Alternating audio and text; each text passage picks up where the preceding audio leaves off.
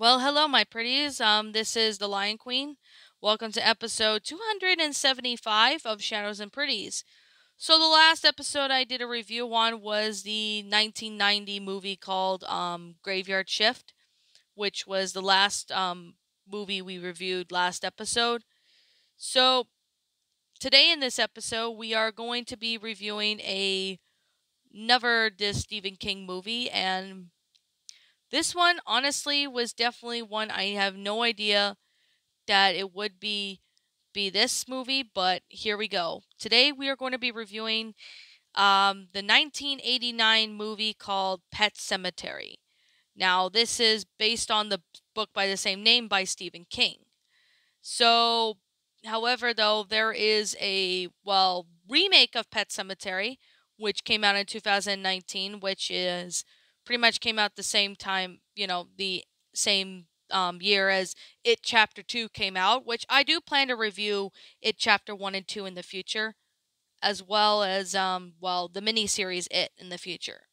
So, I don't think I will be doing a remake of, like reviewing the remake of Pet Sematary yet until I've seen it because I've not seen the remake of it yet.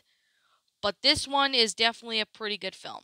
And this is based on, the book. This book, Pet Sematary, came out in 1983, but the movie came out in 1989.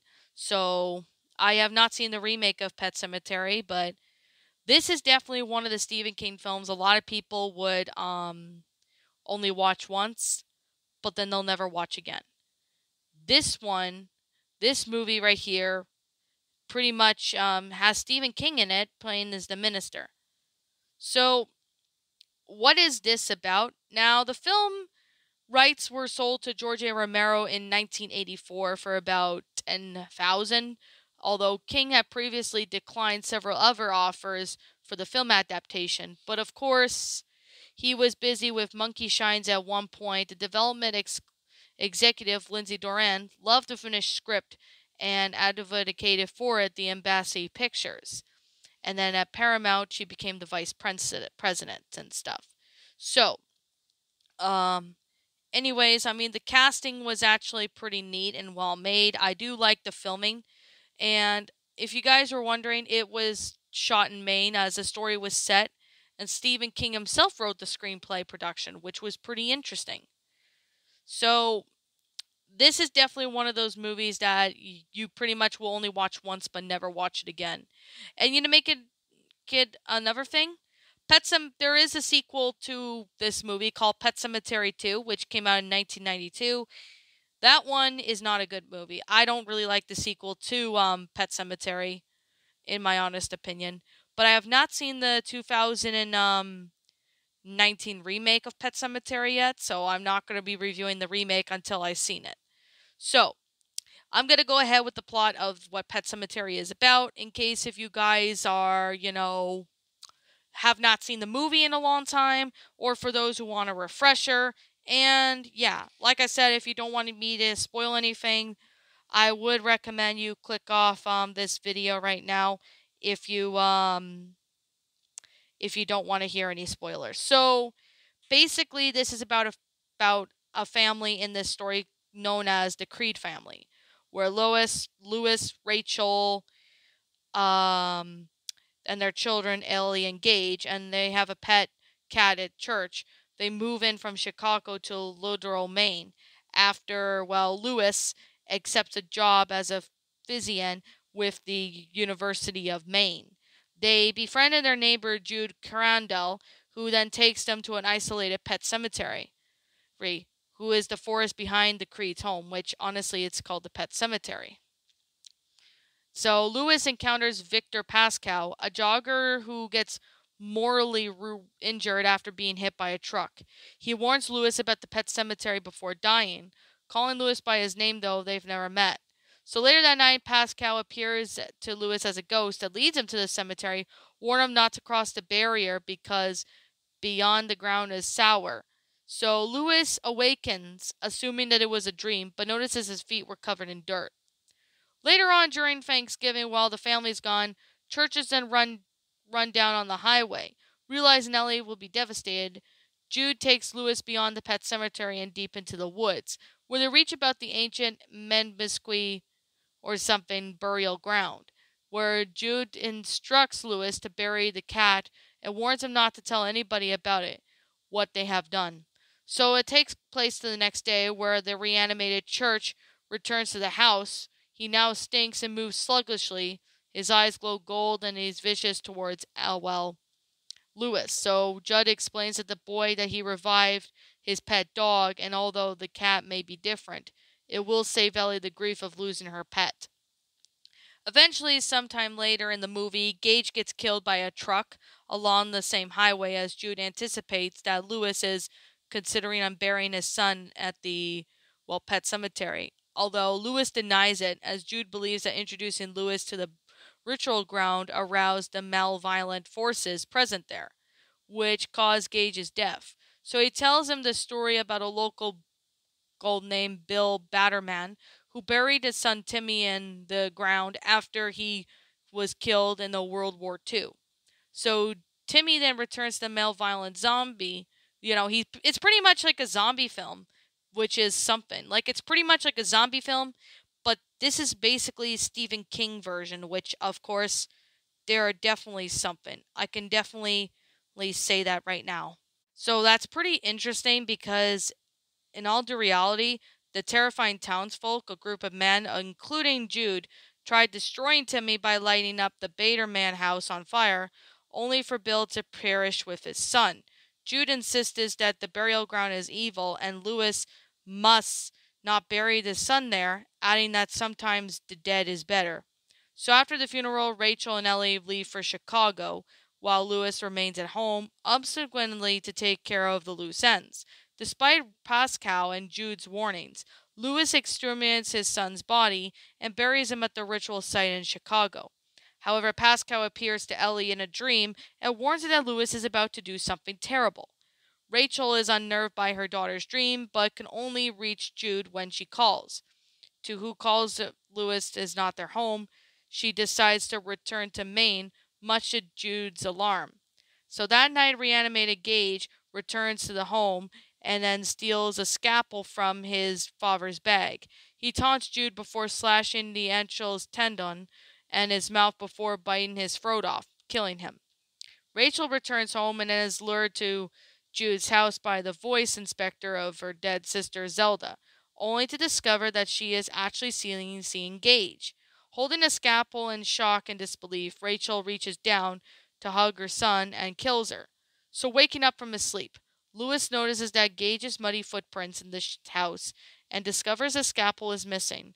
Receiving the phone call from Gage as that he played with Jude and Mommy, he then fills 3 syringes with morphine, and that's when he heads over to Jude's house. While encountering Church, he kills the cat with the injection before entering the house, as Gage taunts him further, and Lewis is then startled by Rachel's body hanging from the attic before Gage attacks him. After a brief battle, Lewis overpowers Gage and injects him with the morphine syringe. Then he lights Jude's house on fire. Jude's house on fire, leaving it to burn as he carries Rachel's body to the burial ground. Pascal then appears and warns Lewis not to make it worse, but Lewis grief stricken to the point of insanity. He believes that he waited too long and he buried Gage, but burying Rachel will only work this time because she just died a few hours ago. So that night, Rachel returns to Lewis and the couple embrace as Rachel takes a knife from her counter before Lewis screams. Thus how the movie ends. Well, while I could definitely say this is definitely a Stephen King movie I've seen, but this is definitely one of the films that you would probably only watch once and never watch it again.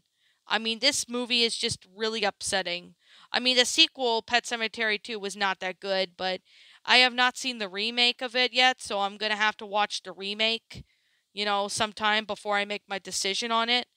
But I mean, this one, while it seems pretty interesting, and it's a pretty good Stephen King movie in a sense, but I have not watched this movie in a long time. I've been avoiding this movie since I first watched it because due to it's been one of those movies where you would only watch it once and, and never watch anything like this again.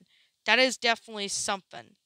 So, anyways, but with that being said, and that being the case, this movie, I mean, if you're a Stephen King fan and you think you can handle this, you can you could pretty much do that. You could pretty much handle yourself through there. But what did I think of this story? Well, honestly, it's pretty good. I personally really enjoyed this. I thought it was a really great concept for it. So, I guess with that being said and that being the case, I personally really thought it was a good, enjoyable story. So, I guess with that being said, I personally really thought it was really good for what it is. Now, I could definitely say it's definitely a pretty good story. I personally really enjoyed this. I thought it was really neat. So, anyways, with that being said and that being the case, I personally really thought it was a good story. I still really enjoyed this, so well, I mean, not the story, but like the movie itself as well.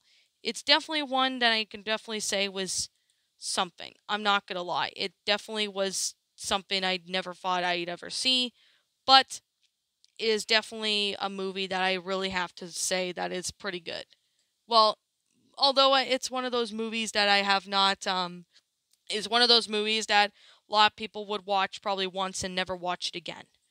So, anyways, I guess with that being the case and with that being said, this is just pretty much all I have to really say, but at the same time, I'm going to sit here and just say right now that this is just simply my own personal opinion.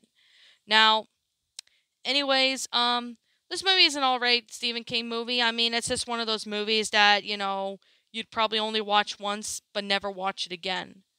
So, I guess with that being said and that being the case, like I said before, this is just simply my own personal opinion. And if you disagree with me, that's perfectly fine too. We're all entitled to our own opinions. So, I guess with that being the case and with that being said, yeah. What did you guys personally think of this story? Did you enjoy it? Did you not? Also, what you have done personally to help make this story a lot better? Feel free to let me know what you guys think in the comments below.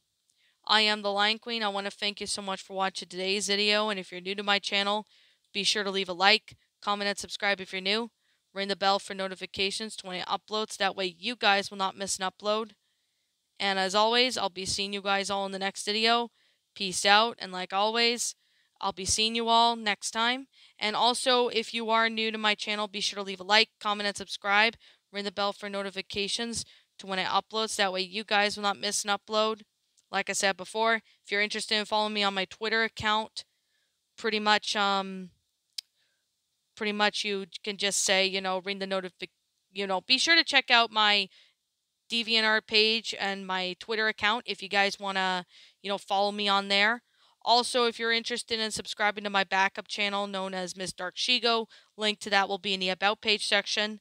Follow me on DeviantArt, follow me on Twitter. Links to those will be in the About page section of my channel, so if you guys want to go check me out, you are more than welcome to do so. So, I guess with that being said and that being the case, I'll see you guys all in the next video. Peace out, and like always, I'll see you all next time.